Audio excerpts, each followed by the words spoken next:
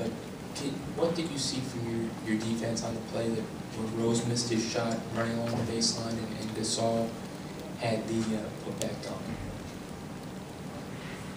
Yeah, he drove it. Rose drove it. We had some help coming over, just like we do every play, every possession. And, shot goes up, the help came, and we didn't get to him. It was free on the board. From my perspective, we didn't get a body on him. James, how tough is it to lose one that way with the 3 turnovers? And did you get a good look at Evans' play at the midcourt stripe? I have not seen that play.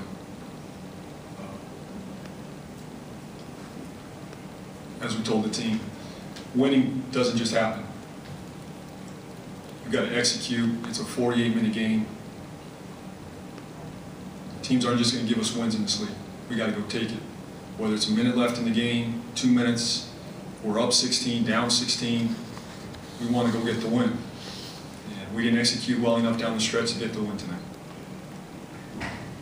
JB, what did you see there on your team's last offensive possession? What were you looking for coming out of that inbounds pass, and were you happy with the look Nick got? I like the look Nick got. We had another option with that if Nick didn't like it. Nick had a great look at it. I liked his look. Tobias had a great look at it. Thought we executed that play well. We got a good look at it, and we got 2 shots.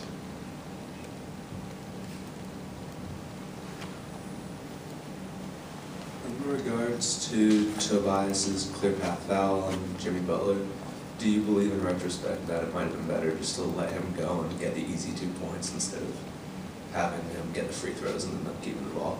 We don't like clear path fouls. We don't teach that. Coach, what did you see from your bench tonight, and how pleased were you with the production that you got from that unit? I thought the bench changed the game. I thought the bench changed that game. We got down early. That group came in with an energy, a purpose, a togetherness, a fight, and they're going to have that every night. That's our challenge to them. They're going to be ready. When their number's called, they'll be ready. Despite the loss, can you take away some positives from Alfred's play down the stretch and how he kind of took over that game? I thought he competed down the stretch. He was aggressive to the rim. He took what they gave him. He found the open man. Our challenge to him is to continue to do that throughout the game. Every minute he's on the floor, we want that energy, that push, that competitiveness.